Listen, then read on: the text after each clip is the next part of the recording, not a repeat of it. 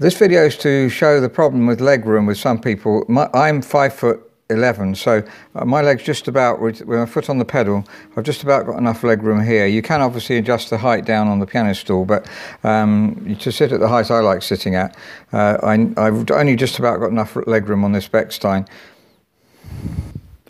Now the leg room here is just less than 61 centimetres.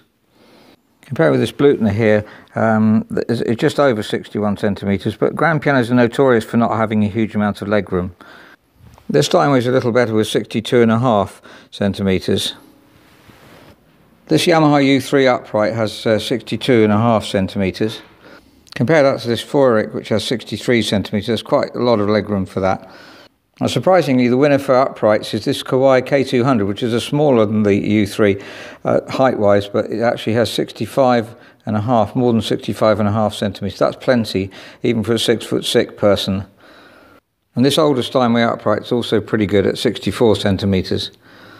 Now, going back to this Bechstein Model C, which I'm doing this for a client who's 6'2", and this is this way, just a bit less than 61 centimetres here. That means that Matthias here, excuse the trousers, he's in the polishing room, a bit dusty, but you can see he doesn't really fit very well. Now Matthias is 6'1.5" feet. That's 187 centimetres.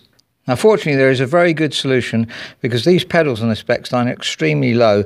It's about 3 centimetres from the carpet. Now the Bechstein here is 4 centimetres from the carpet. The Bechstein tend to be low, whereas this Blüthner here is a full 7 centimetres the top of the pedal from the carpet. They've got these caster cups installed under the castors of the piano, and let's see what difference that makes. Now, as you can see here, it's not even 7 centimetres, not as high as the Blüthner, so that's 6 centimetres, very good news. And now the leg height is just under 64, so we'll see how Matthias fits under there. So we can see problem solved. There's even space. I'd say 6'6" adult would still fit underneath. Thank you very much for watching.